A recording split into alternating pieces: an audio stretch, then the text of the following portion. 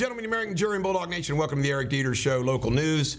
Check us out on all of our platforms. And always remember, we're sponsored by Deters Consulting and Parks Yoga. How about this? The Army Corps of Engineers dredging the Ohio River. You know why? They need to make it deeper. Kind of scary. That's a whole heck of a lot of river to dredge, though, isn't it? Campbell County, they're going to have a meeting about the real property taxes. It's 17.10. You ready for this? The proposed tax rate is to make it lower. How you like that? All right, the truck tire owner, where the tire blew off and killed this wonderful lady right here, has been identified. They say he's fully cooperating. Let's hope he did not know. Let's hope he did not know. St. E's latest moneymaker. I hate that I'm giving him some promotion here.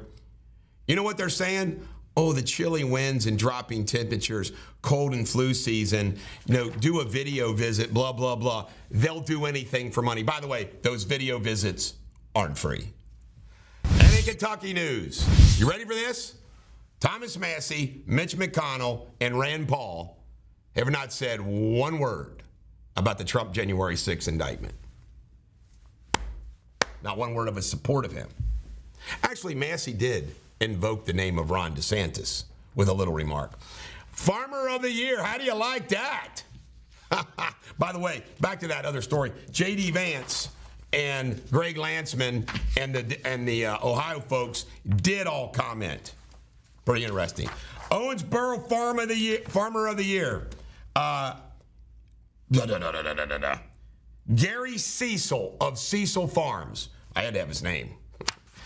Fancy Farms coming up this Saturday. Don't waste your time. See, there's less than 1,000 people that go to that to watch these people that you've already heard give speeches, boring speeches with written, contrived jokes. There's not going to be one great orator there. And I hate Stephen Elder. I got a funny story about Stephen Elder. I need to tell it. I'm not ready to. It is hysterical. It is like, I'm going to really bait you here. It's like the all-time, like if you were a man and you had a guy that was your enemy, it's like the best, funniest thing you could have over on him. How's that for a mystery? All right.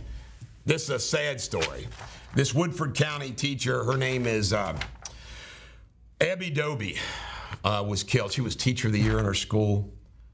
West Jasmine High School. When I see articles like that, I'm like, it just makes me sick. Sick.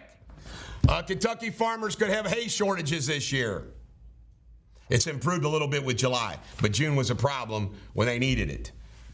By the way, farming's tough. All right, Kentucky PACs. They are what is funding the governor's race. It's not their individual money raising, it's the PACs. And ready for this? Frank LaRose, Ohio's top election official, had August the 2nd down instead of August 8th for the correct date for the issue 1 vote.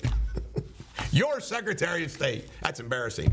But he wants to be a U.S. Senator. This is the Bulldog. Every dog has their day. Have a great day.